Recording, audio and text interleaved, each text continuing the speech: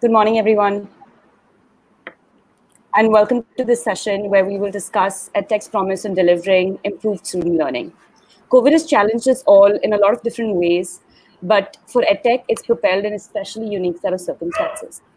For years, EdTech supporters have been working hard to get consumer mindshare, but now EdTech has been given a bigger role to play almost overnight.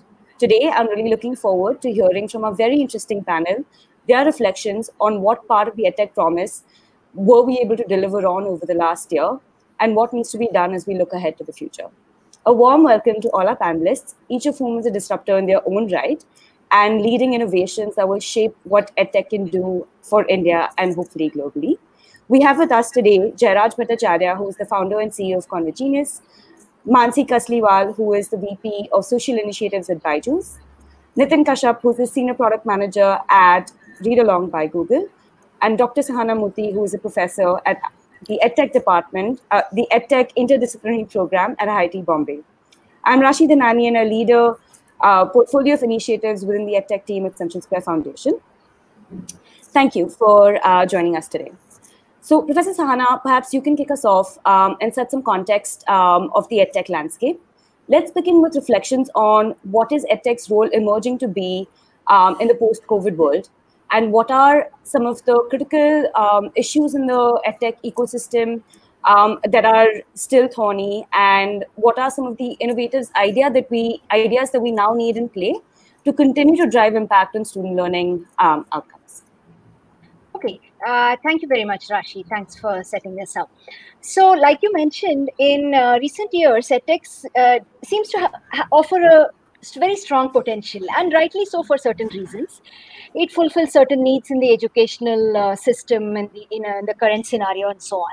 And as a result, the demand and supply of EdTech has surged, definitely post-COVID, but also in the last 10 years. You know, there were these large-scale initiatives by the government of India, like the National Mission in Education through ICT.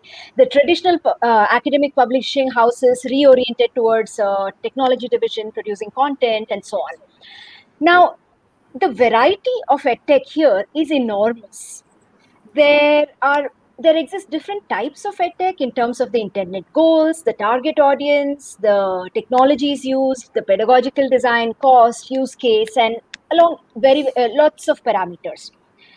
Now, what happens in this variety are a few key challenges for multiple stakeholders in the ecosystem, in the EdTech ecosystem. And due to these challenges, there's a lot of difficulty in making adoption decisions. In developing countries, one of the key problems here is that there are inadequate quality standards of what is good EdTech. Why should I use it? For what purpose? Will it actually make a difference? And it doesn't. The other thing that happens is there's a lack of any unbiased, reliable evaluations of the products out there. So as a result of this, especially in economic terms, there's a huge information asymmetry, and this leads to ad hoc, inefficient decision making without much regard to the impact on student learning outcomes. So this is sort of setting up the big challenge we have today. Yeah, Rashi, do you want me to go on, or you want to? Yeah, would also love to hear a little bit more about, what are some of the ideas that we continuously need to focus on to continue to drive impact on student learning outcomes as we look ahead, right? Right. So the requirement here is actually a set of quality standards, which are rigorous, which are the standards have to come for decades of existing research and existing practice. At the same time, they have to be usable by all stakeholders in the ecosystem. For example, government decision makers, schools, parents, individual users, as well as the product companies themselves. Because these standards can also serve as formative feedback for the product companies. So there's this huge need and this requirement for it. So along these lines, one of the initiatives that has in fact begun for the past year and a half as a partnership between IIT Bombay and Central Square Foundation is called EdTech Tulna. And this exactly is the idea. Come up with a set of key quality standards based on research, do unbiased, robust quality evaluations of the products in the market, publish them, and help all the decision makers use this to improve the overall quality. Yeah. Great. Thank you, Professor Sana. And Nitin, turning over to you, right? What are your thoughts on the need for increased evidence in the ecosystem over the last year or so? What are a couple of things that have worked well since learning has shifted more online? And what are the things that didn't work so well? And do you see a role for evidence becoming a little bit more prominent as we go ahead? Yeah. Thank you, Rashi, again, and I'm happy to be part of this discussion as well. So I think to answer your question is in two parts, right? And what has worked well and what has not worked well. I think my overall reflection is it's sort of you can think of it that we have survived the tsunami, right? But there is a lot of rebuilding to be done. I think what EdTech did, and more so also just the times that we were in with the penetration of mobile and all the other things. And when I say EdTech, I kind of mean including TV, radio, right? Use of education through any of those means, including even physical, right? The innovation that are happening, they probably helped reduce some of the damage, right? We didn't get a severity 10 cyclone or whatever, right? We got a severity 6, right? But we did no doubt have suffered a lot of damage, right? But given in this scenario, I think from reflecting on what worked well, the first thing that comes to my mind is just people's resilience, right? Including teachers, students, parents, administrators, everybody, right? Like overnight, when you have to come up with something like this, you have to come up with solutions. How do you put things together, right? How do you board up your sort of windows when the storm is approaching? And a lot of people did that, right? I mean, especially in the first and second waves, teachers went to length to learn these new digital skills, create these videos, engage children, right? And many of them put themselves in the line of harm as well, but still continue doing their duty. I think that was the biggest thing, that observation for me. And the second thing, which you hinted at, the increased mind share. So I believe it's no longer a question of if technology can help in people's mind, in policymakers' mind, in government's mind, in parents' mind, right? But it's the question shifted to how can technology really help, right? There are doubts and there are concerns that we have to address, right? But at least nobody's questioning, oh, I don't see a value for it. I can continue doing what I was doing. Everybody's talking about how can we make it better and how can this help, right? And the third broad thing that worked well is I think it at least accelerated the pace of innovation in this area by 5 years or so, right?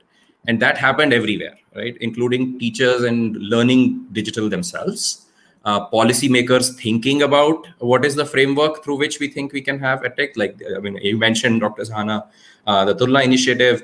I think the government came up like just recently with the whole national digital education architecture, which in my mind is a wonderful framework and document for exactly addressing many of these concerns, right? So even in those spheres, there was a lot of innovation around how solutions were put up. And I will not steal Jairaj's thunder on how they managed to use WhatsApp and everything so effectively to just reach so many people.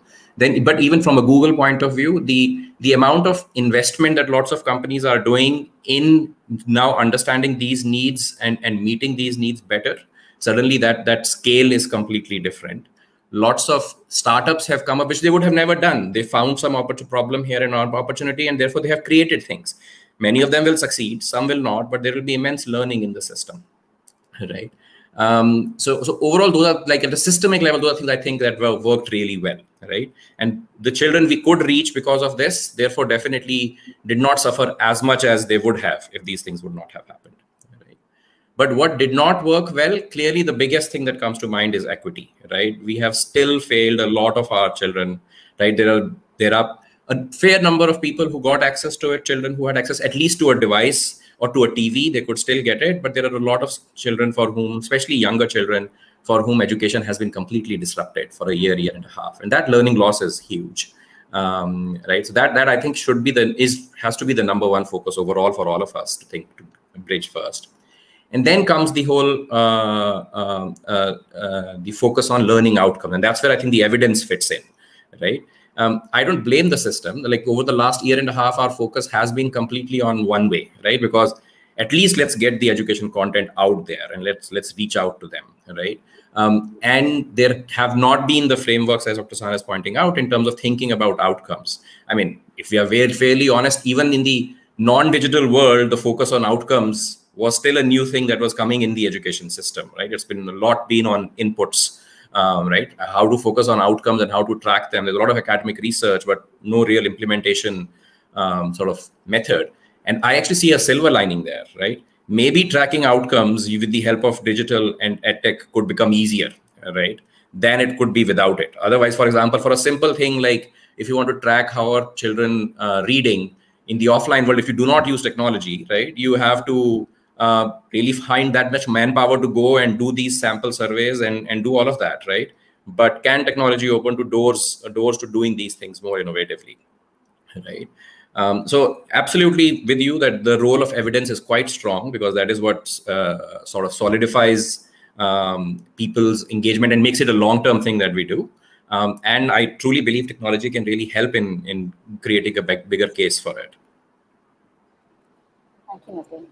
Gerard, shifting gears to kind of Convergenius's journey, right? Nitin pointed out that equity has been an issue, and we all, of course, are aware of that, right? But what Convergenius has done over the last year, as you pivoted to your COVID response, can you tell us a little bit more about that and how you're thinking about solving the issues of scale and distribution, especially for Bharat, as you call it? Thank you, Rashi. So yeah, Convergenius had a specific mission-aligned focus of providing EdTech for the bottom 100 million. So given that context, earlier our model for EdTech distribution was through schools and in-school programs where there were device ICT infrastructure. So we were essentially reliant on ICT and school time, and a certain period associated to providing EdTech dosage.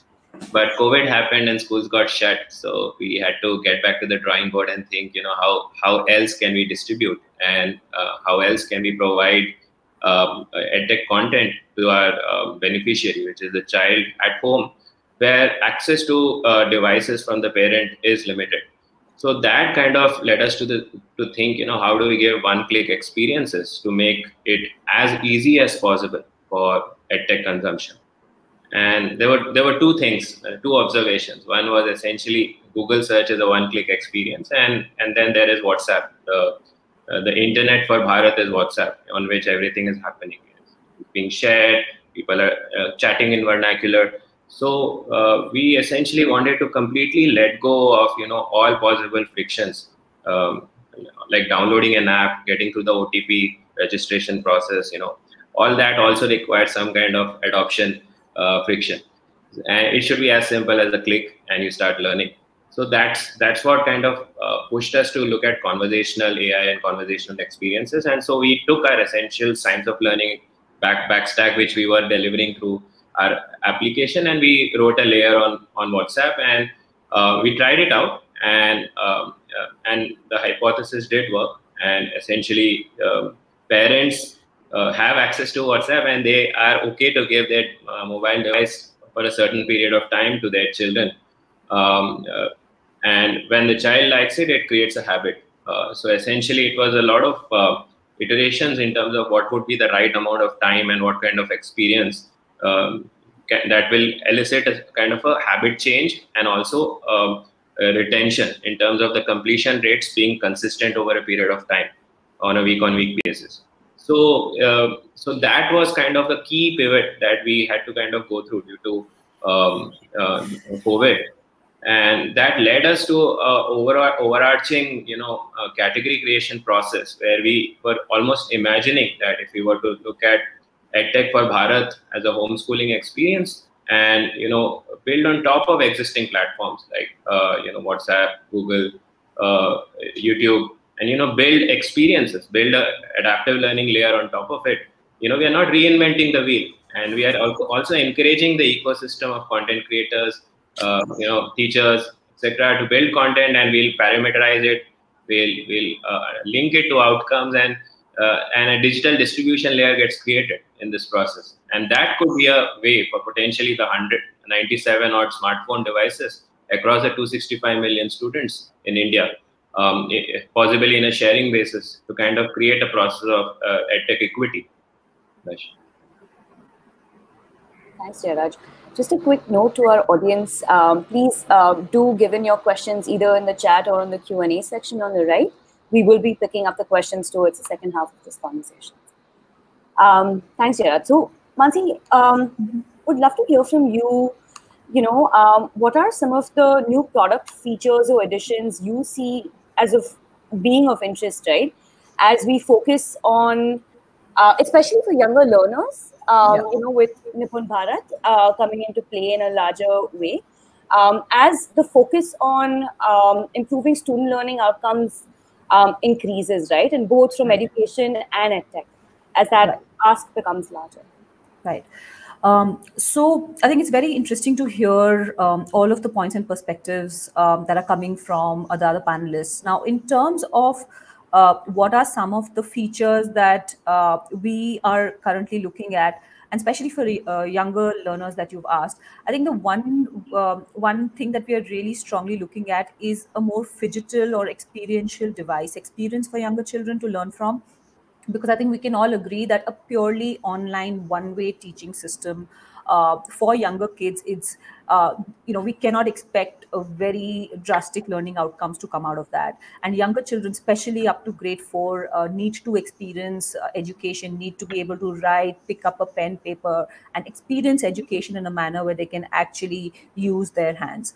So that a phygital device, a device that the students can actually engage with, is something that we've been working on, and we do have a product right now out in the market that younger students can learn from, where they can actually write, and the device interacts with what the child has written on a piece of paper or on a tablet, and then gets reflected. So whether it is basic numeracy, whether it is literacy for younger kids, I think that is one way that has a lot of room for innovation, experiential online learning, even if it is happening in a remote manner.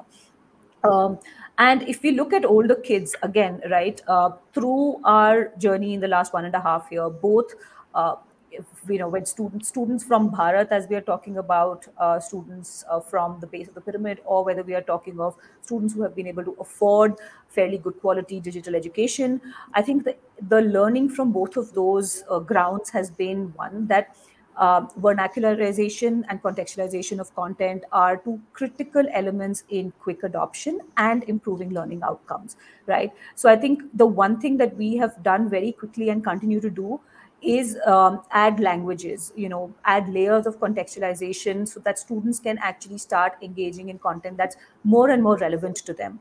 So whether it's through instructional design, whether it's through improving languages, whether it is through introducing teachers also to come in and do part of that remote learning, I think those are some of the models that we are working on. In fact, the new thing that we've come up with recently is this idea of a dual teacher model, where one insight that we gained from the last year was that students are able to learn, they are able to stay engaged on a platform if the content quality is good. But while they're able to do that, the measurement of the outcome, or how multiple students are engaging on it, some of those elements are still being missed out because this is still a one-way stream of teaching.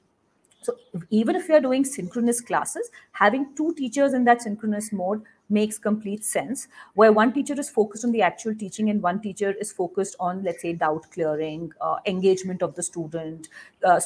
Multiple options in that. If it's synchronous learning, then the dual teacher model is something that we're very strongly looking at.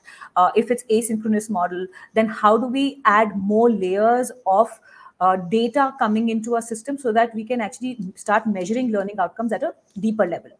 So because our product is a personally adaptive learning product where a lot of the inputs are anyway received, but during the pandemic, we've also gone offline. We've also created a module which is a completely offline model of our content, so that students who don't have internet access but have a device can also learn. Now, in the offline model, we've of course come up with sort of blended models of measuring the outcome, or getting data from ground on how the students are learning, what are the engagement times, what subjects are they learning better.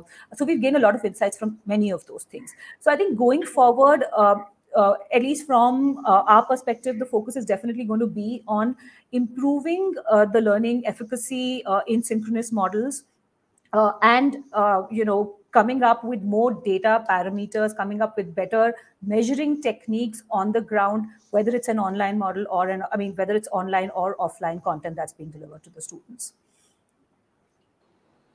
Great, thank you, thank you, Mansi.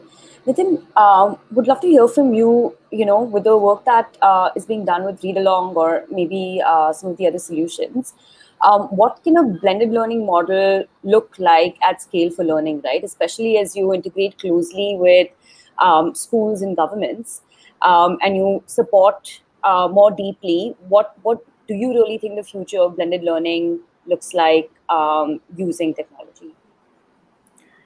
Yeah, I think, and that one's it's an interesting question in the sense of, one, I feel personally that I think the blended learning, what does it really mean, is also sort of up for, it's become like a buzzword now, everyone, right? So I think that the answer kind of depend and could vary based on that and how people interpret it, right? I think what is clear is we will never be in the either extremes. We will never be in where we have gone completely back to the complete old world where everything is physical and there is very little digital adoption. And there is never going to be a world where everything is digital, right? And I'm speaking that being part of Google and sitting in a technology company where we want to help. But I think even within one of the core principles for our group, which focuses on learning and education within Google, is that technology alone will never be enough to solve for education, but it will be a core enabler, right? And so when I think about, and I would, if I may broaden the sort of question a little bit to, where do I think really EdTech can make a difference going forward, right? And naturally the answer will look like a blended learning world, right? But I think the key dimensions on which I think technology has to make a difference is access, first of all, right? It has to be anywhere, anytime. It has to be across any device. You should be able to continue your journey. If you happen to have a phone and that's all that you have, you should be able to still continue your education versus if you can afford a laptop, right? For most of it, we should be able to make sure that we can deliver similar experiences and similar impact on the children who are using it from an access device point of view, an internet point of view, right? There's a lot of role of EdTech companies and us to make sure that we can create those experiences. We don't create experiences which only work for a particular device or always rely that there have to be an internet connection and fine, kind of things like that, right? Then really the next four dimensions in my mind are all just how do you even break down this whole learning ecosystem in that sense. And the core actions for me are teaching, learning, assessing, and monitoring, right? And then each of these, the way I see things, technology has already started that sort of nudge, and it should broaden up. In teaching, teachers are much more digitally literate. Teachers want to create YouTube videos of their own or slides of their own or whatever that is, right? Which earlier they would not have done. They see the value that if they do it once, they can now use it again and again. They can share and collaborate with other teachers themselves, right? So a lot of those ways of working, which were sort of embedded, have changed, right? And then teachers getting, and the tools that help teachers to create those materials better, for example, right? So a lot can be done in teaching. The other thing that in the future can also happen with technology is as the monitoring and assessing happens, technology tools can actually help teachers differentiate, identify groups of children who need a particular type of help and help on a particular learning outcome who are falling behind, and how could you help them, right? So a lot of scope for technology to help enhance teaching in that sense, right? Learning for individual children. Similarly, I think personalized learning is now is not a sort of novel concept, right? It's a concept that many companies have sort of got deep expertise in. They have mapped the learning outcomes. They have created the skill maps, and they can see how children are traversing it, right? It's not something as alien, right? And this can only help improve the experience for a child. How can you help the child in the moment when they are struggling with something? And then, but how can you also help remedy the basic skill underlying it? Like, so my product Read Along, our mission is universal literacy, and for helping children learn to read, even when they are offline, using voice, right? So which makes it two-way, because a child reads and they get real-time feedback, right? And it kind of takes away the need of somebody being present for you, right? So from a learning point of view, again, lots of scope for you can continue, do your bulk of your learning and interaction and one-on-one and teacher-child interaction in the class, but then come back and practice anything at home and pick up from where you left, right? Assessing, I kind of already mentioned with the learning outcomes and tracking comprehension. I think in the core element to build on what Dr. Sahana was saying earlier was the evaluation of tools is one, but the NDR framework, if I go back to it again, right, is a very comprehensive view of how do you take content and how do you really unbundle it and define attributes to it so that you can really create a common taxonomy of these are the learning outcomes level by level, grade by grade, subject by subject, right? And if there is a common terminology around that, then suddenly the ecosystem can contribute. Content creators can create it, search can find it, PAL companies can create experiences which give the right suggestion and help the child navigate the thing. So that for me is another basic foundational element of getting a common structure of learning outcomes and taxonomy created. Right. And then finally is monitoring, which, I mean, again, if you look, given the diversity that we have in India, the scale that we have in India, we know the reality on the ground, the amount of time the teachers spend in doing things that is administrative, right? And there again, there is a huge potential for technology to come in and take away a lot of mundane tasks, right? If you are taking a class line online, you should have your attendance already created. You don't have to then go and spend things. Or if you are grading things and assessment is happening, then the report card should already be prepared. And you don't have to spend time writing those things and transferring it and creating those reports. A lot of those tasks the burden should be taken away from those teachers, right?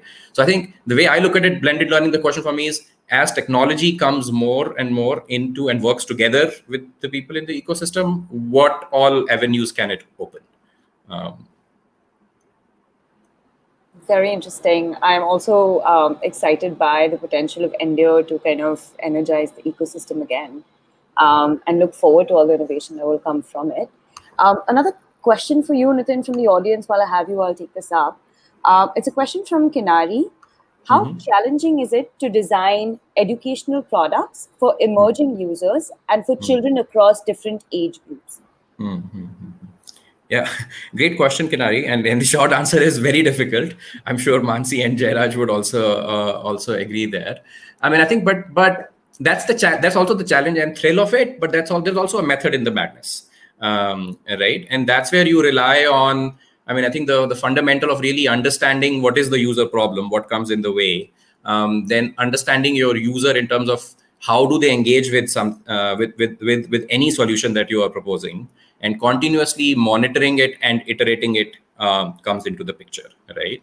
And I mean, education is such a vast subject, and the answer changes from even for the same problem. Like, say, for example, learning to read. The needs of a grade 1 child are very different. They want more phonetic awareness and association with sounds versus a grade 2 or grade 3 child, right? Where it is more about decoding and fluency. A grade 4 wants comprehension. A grade 5 now wants to do silent reading, right? And you have to kind of think about how will you meet the needs. And you can't meet the needs of all also, given it's always a resource constraint problem. We don't have infinite resources. So you have to start somewhere where the most of the meaty problem is, solve that, and then gradually build on it, right?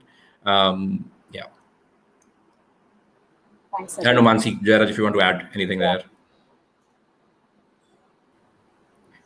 No, I think you rightly pointed out that the needs at each stage are different, and therefore one size fits all solution is not really going to be a solution. So you pick the lowest hanging fruits with the maximum potential impact. You start with that, and then start building on layers, start building in personalization at every level, so that all students' needs are met in that sense. So yes, the short answer is it's not easy. A lot of resources are needed, a lot of in-depth, understanding, a lot of pedagogical research, instructional designers. There's a lot that needs to come together to really build learning products for children of all ages. But yeah, that's the exciting part, and that's the thrill that those are the problems that we're trying to solve every day. So to complicate matters a little bit more here is that it, like Nitin and Mansi correctly pointed out, it's the needs in terms of what exactly the learners need to do at different levels are different, of course, but it's also how different students learn at different levels. There is Mansi kind of alluded to it. So again, there is a lot of research in the learning sciences and psychology and all. So there are some common ideas that help the student, help the learner make sense of the material. Now, how a second grader makes sense and how a ninth grader makes sense may be different, and somehow that needs to be either built into the product or the teacher can do certain things. I think we'll come to that discussion in some time. At the same, or another example is we need to make sure that the children are intrinsically motivated and engaged. And by engaged, I don't mean the aesthetics or just the attractiveness, but are they cognitively engaged in the material? And how to do it at different levels of understanding, different grade levels are different. So this is definitely a tall order. I'm kind of sitting slightly on the other side than the three of you, but I am on the same side actually, helping with the design. So it's really hard. But there are these common principles, and the way they're operationalized might be different at the different levels. Yeah, to add on to that, Sahana, I think we can take an analogy to the whole concept of science of telemedicine, right? The whole aspect of medicine earlier was a very complicated subject in general in terms of how do we diagnose what is the problem and give a cure and give medicines. But there was a diagnosis science built over a period from 1920s to now. Similarly, learning is a science that is being unraveled. And I think the core to that is measurement of how essentially can we measure competencies, sub-competencies on the cognitive layer, and potentially a bit later on the non-cognitive layer as well. So I essentially, we have had this discussion earlier with Nitin that we are imagining learning also as a GPS map. If you were to able to find the child's current location, which is where they are today in a particular subject, and where they need to be, which is your grade level competency, you can create journeys, learning journeys, which are different for every child. And these are based on both the style of learning preferences as well as the learning pace in terms of how fast the child learns. So I think measurement is key. How do we essentially measure and diagnose? And I'll just throw one in the works on that point, right?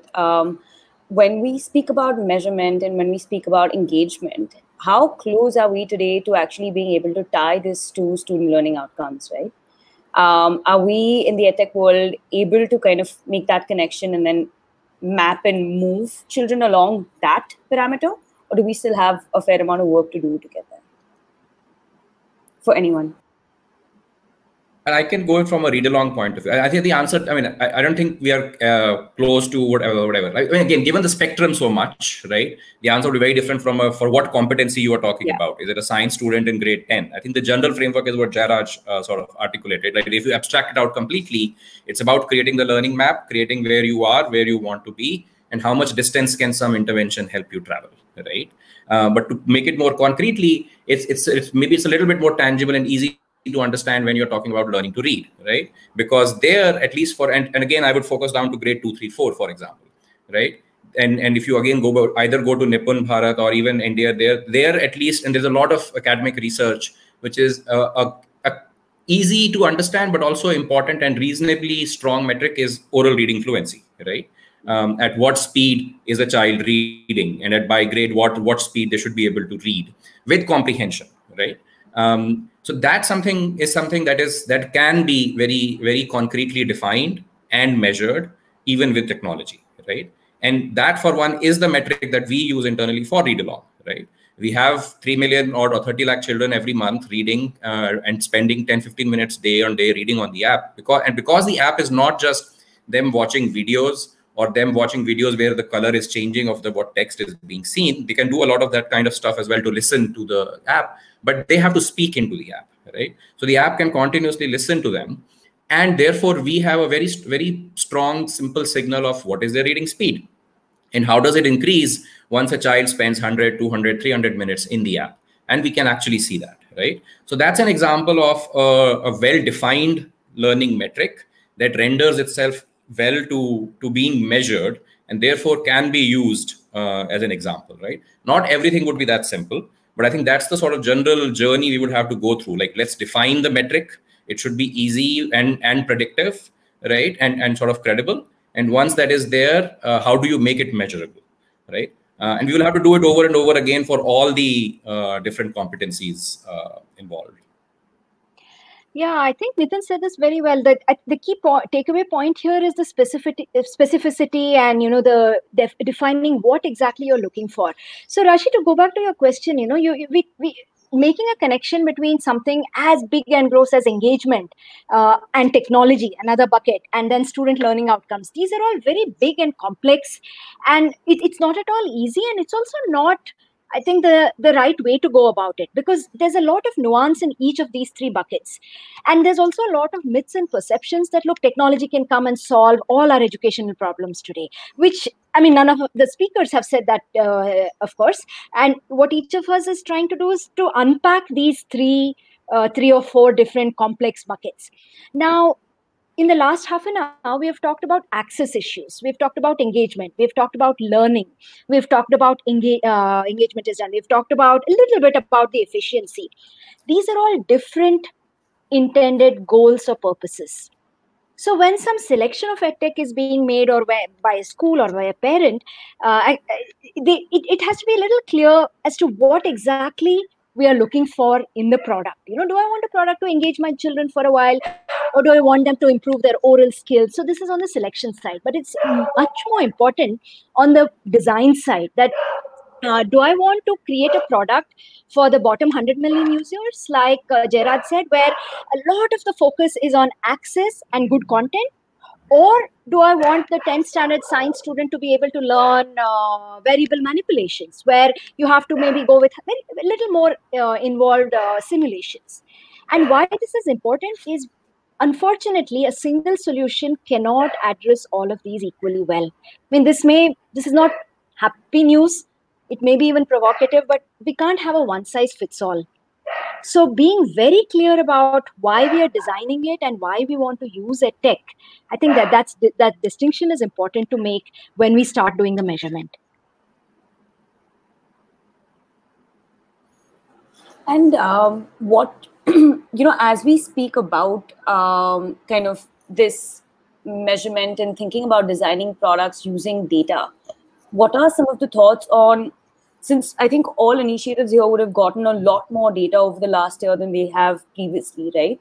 How is this data being used to develop both products and programs in a more meaningful manner as we look ahead, right?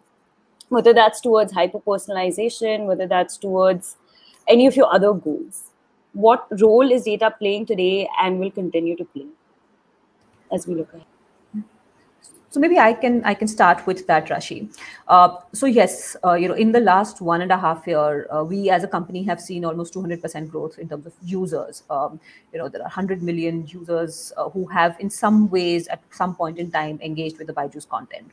And of course, the basic data that is being collected right now is what is the average time that is being spent by a child on the app. Which section is that time being spent on? Is it science? Is it mathematics? Is it a certain chapter in science? The assessments, quizzes that the children are taking on that. Are they taking a particular test repeatedly? Are they moving ahead? Are they skipping chapters? So all of that data is what is available for us to draw insights from. And currently, the way that we are using this data is, of course, number one, based on how students are engaging with different content, a constant improvement on how that content is delivered. If it's certain videos that are being skipped continuously by students, then of course a revision on how that particular piece of content is being delivered to the students. If students are not performing very well on a particular test, then are we delivering that test? So it's that the emphasis is on constantly improving how we are delivering the content, how we are testing the students, how we are making. So for us, I think that, like Dr. Sahana pointed out, what is the objective here? Our primary objective has, of course, been, number one, getting students engaged so that learning continuity is maintained, especially during the pandemic, such that the students have content that they can learn from.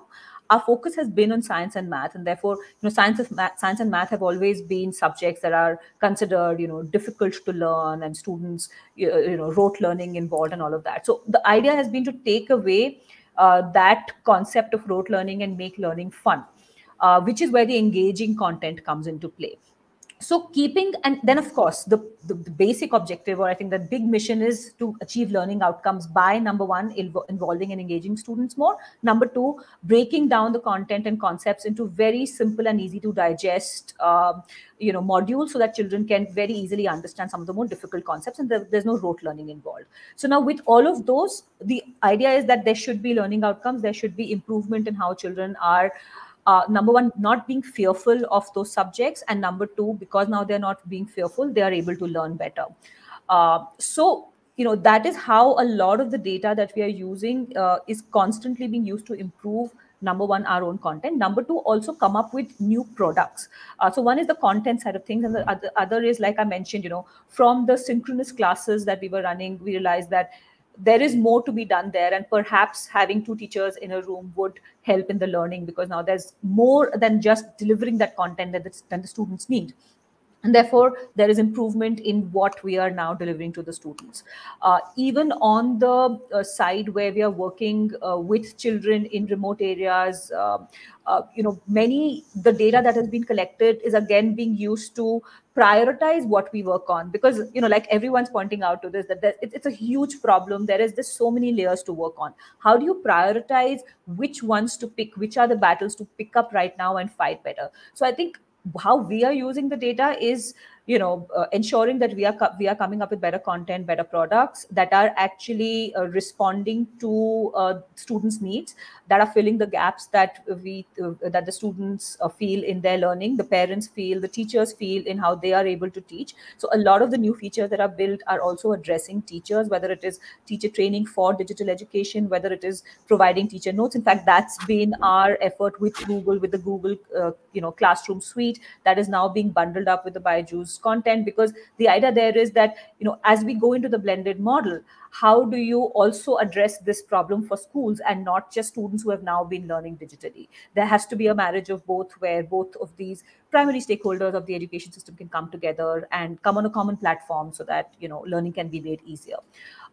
So at the ground level, where children don't have complete access, digital access, the effort is to perhaps come up with insights, so that we can bring in new products, bring in bridge programs for grade level competency, for better literacy and numeracy. So yes, I think it's the way we are using data is primarily as a feedback to improve, to bring in constant improvement in whatever we are doing.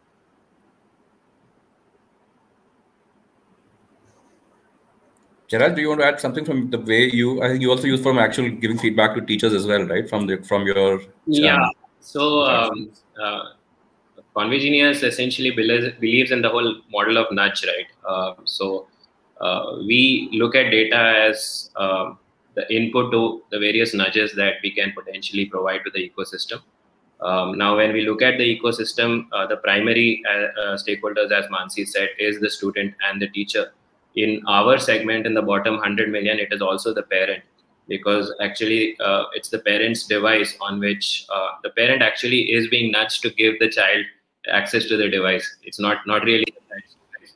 So it's actually a choice architecture problem in terms of, we have data, both engagement, outcomes data, attendance data. We have a lot more data actually. We are also correlating that data with other data points, like for a particular district, what are the teacher qualifications of that school where we are getting good responses in terms of outcomes, or what kind of infrastructure facilities of the UTIs is kind of provided in that school. And that big data trend allows us to also imagine, how our learning outcome data points is correlated to the ecosystem, and how do we nudge the ecosystem in general, which are the secondary players in the ecosystem, which is like the BRCs, the CRCs, the government machinery. How do we design nudges for the other people who are important machineries in the ecosystem?